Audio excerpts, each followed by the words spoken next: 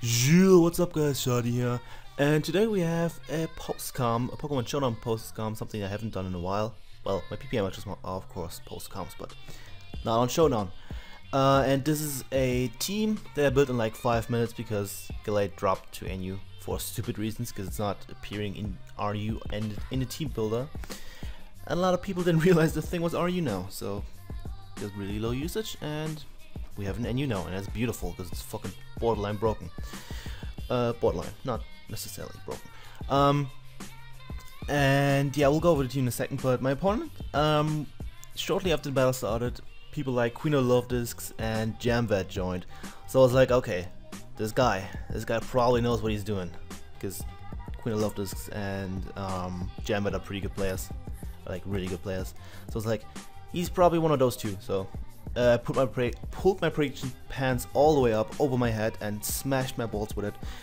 And yeah, the team that I built is specially defensive sub bulk up Gallade with Grand Punch and Knockoff, and enough speed to outspeed uninvested Xatu and Uxie, just because I can get up sub on them as they try to T-wave me or toxic me or whatever, and then proceed to set up on them because Psychic does never break my sub unless they're offensive, in which case, rip.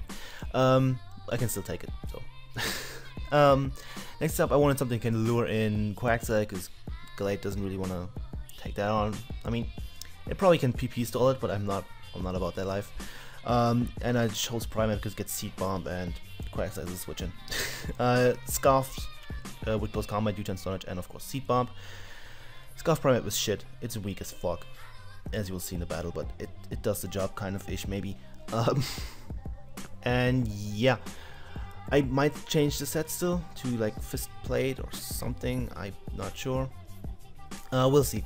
Then we have Special Defensive Rhydon with Stealth Rocks, Earthquake, Rock Blast, and Roar. I have a bit of defense investment. I think I hit like 200 special defense, so 300 with a Violite, and then I have a bit in defense just because I kinda liked physical defense on the team. After I put the next member on there, Mantine, I wanted Defogger.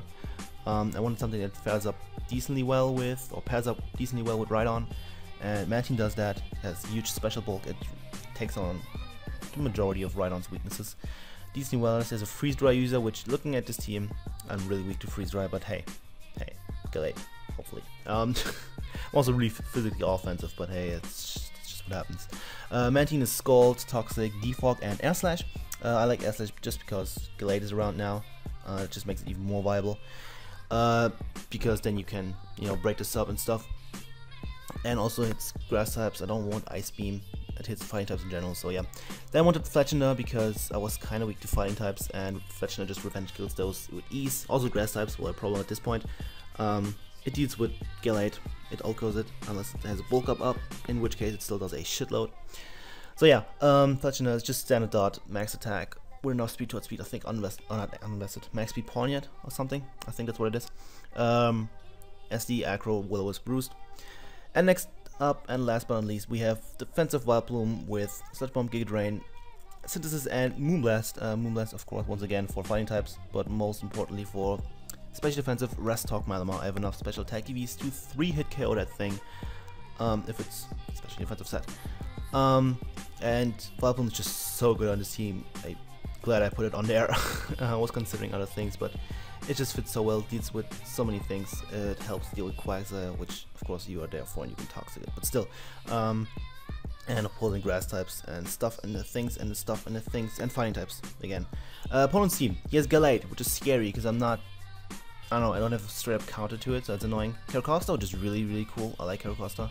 Xatu, which Gallade can set up on unless it has speed investment with T-Wave, that'd be really annoying, but I can still set up on it, kind of. Kangaskhan, if it has Aqua Tail, is a huge threat to my team. I just have to hope it doesn't. Lantern is also kind of annoying as soon as Vileplume dies.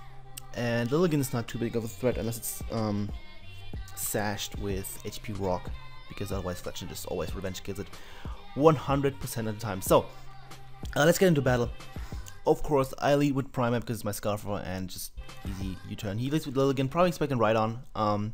Easy U-turn for me as he goes into Xatu. I get a crit, that's fine. And since, like I said, my Gallade has speed investment to outspeed uninvested Xatu, which I assume this is, so I can get up a sub on it. And nope, he has speed investment and T-Wave, and I get paralyzed. That's gonna be really annoying throughout the battle, but hey. I still get behind the sub, which is nice, because like I said, I know Zato cannot break it, so he can just bulk up all the way. Not all the way, but a bit, bulk up once, and since he doesn't have lefties, I was pretty sure he was Colberberry, but I went for knockoff anyways, because what else would I do? Second Psychic breaks my sub, and I go for another sub, that's what I meant, because I knew another Psychic would break my sub. So yeah, I'm behind the sub again, I can fire off a free knockoff at this point. And even though there's a Colberberry, I'm not attack invested, and that does a lot, so that's pretty cool. He can choose if he wants to roost and still take a shit out from a knockoff, or just break my sub. Oops, sorry. Which is his better play in the end, and he breaks my sub, but goes down. So now he brings in his own Gallade. I'm not wanting to stay in here really, so I just go into Fletchner, expecting like I don't know, Drain Punch, which I could live or something. I don't know why I did that. I can live every hit pretty much that would throw at an opposing Gallade. So yeah, I just make the safe play and go for Acrobatics because I know it will do a shitload to Gallade. Caracrossa comes in, that's to be expected, but it doesn't. Yeah, he can get up his rocks here, which is kind of annoying because of course I have Fletchner and Mantine, but I can defog with Mantine on something potentially, hopefully.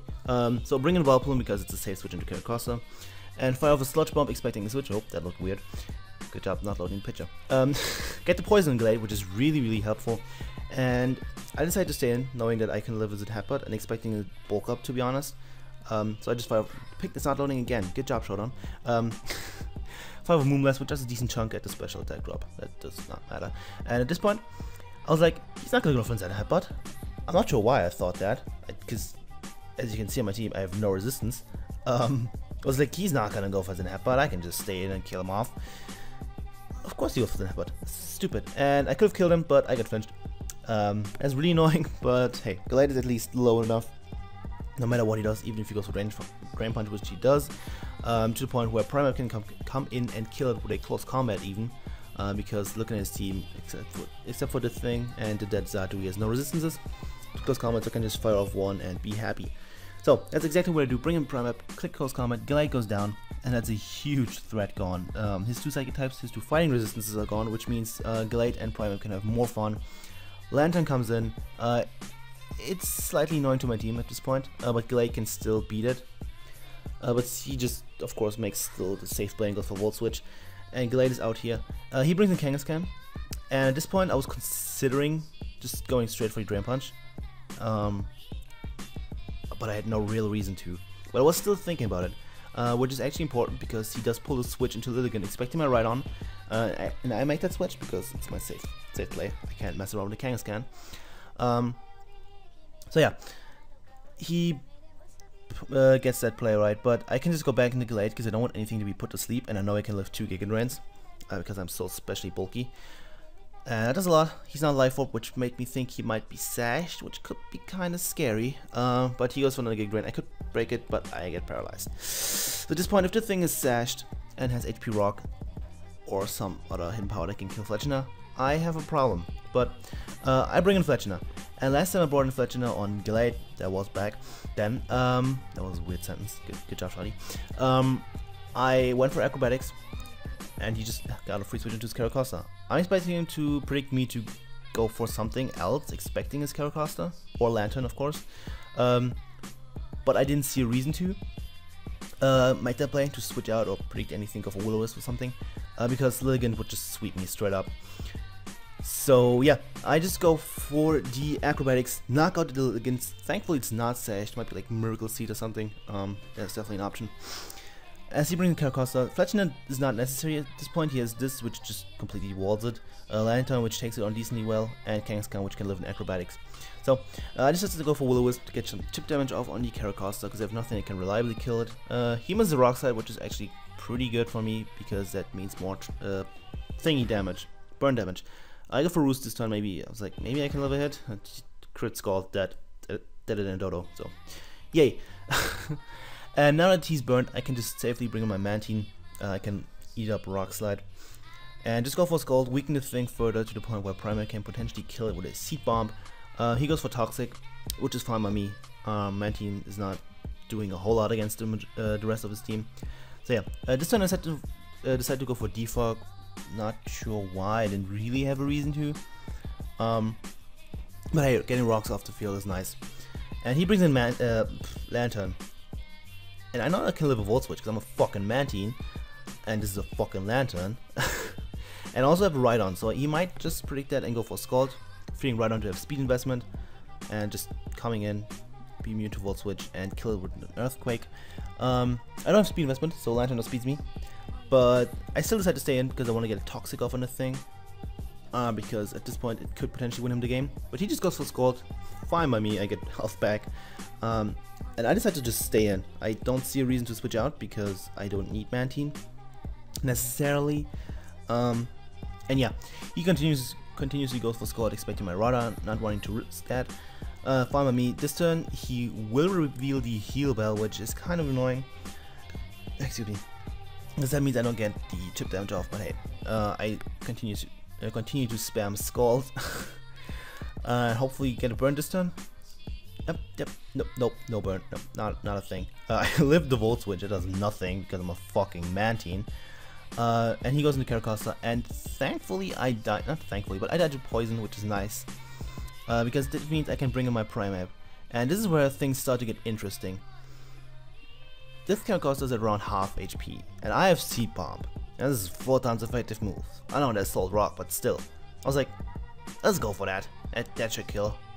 Pretty close comment probably won't, but Seed Bomb will, right? Right? Nope, it's not even, nope. Primeape once again shows why it's such a shit mon. He lives, goes for Scald. Thankfully he doesn't get a burn, which means I still stand a chance at winning. He brings in Kangaskhan to obviously live the Seed Bomb because he knows that I'm Scarfed. In chat I wrote like, this is why we don't use Primeape. He was like, at least not Scarfed. I was like, yeah. So he knew that I was Scarfed. So he can just definitely bring in Kangaskhan. And I think Fake Out plus Sucker will kill me from this range anyway. So yeah. But what I do this turn is I still have a Rhydon in the back, and he's 2 water types, so his double switch is really obvious. Because I need my Primeape to, I kinda need my Primeape to win, because Rhydon on its own can beat these 3. So yeah, I'll show you what to pull a double, and I decide to predict it and just stay in, go for another Seed Bomb, and 2-hit KO Lantern from this range, which works out perfectly in my favor. And I can just fire off another Seed Bomb because it will kill this. It will kill Caracosta, which he decides to sack off. That's perfect because Lantern has the potential to outspeed Rhydon, while I'm pretty sure Caracosta doesn't. Don't quote me on that. And excuse me. This turn I decided to make the switch into Rhydon because I didn't feel like making the same switch, same play twice. So yeah, I pulled the switch into Rhydon as he pulls a double into Lantern, so he makes the play again. But since I'm Spadef, as all fuck, I am pretty sure I can live a Scald, and as long as I don't get burned, I should be fine. And I actually don't get burned by this Scald. And look at Rhydon taking that 4 times effective hit, 54%, and just knock him over with Earthquake. Rhydon, you sexy fucking beast, I love you. He brings the Kangaskhan, goes for Fake Out just to get some chip damage off, and at this point, it's pretty much my game. He reveals that he has Earthquake and an Aqua Tail. Thankfully, that means I can get Earthquake damage off, because he might be like a really bulky Kangaskhan that can lift a close combat from this range.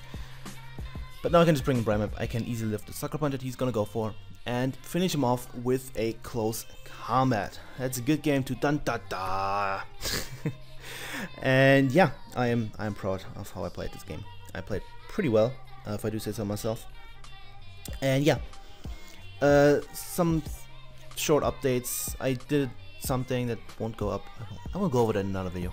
Never mind that. But PPL Week 9 will be up soon-ish, I hope. I had some issues. I had some motivation issues, frustration issues with the whole Pokemon thing. So yeah, I will be up. Don't you worry. And yeah, if you have any suggestions for team, because it's by far not perfect, let me know, because I'm very willing to change this team up a bit, because it's still not a really good team. It's like a decent team that won against a good player. So yeah, that's gonna be it. 15 minutes, I guess that's pretty decent. Thank you all for watching. Leave a like, leave a comment, leave some nudes. I'll appreciate all 3 of those, and hopefully see you guys next time. Goodbye.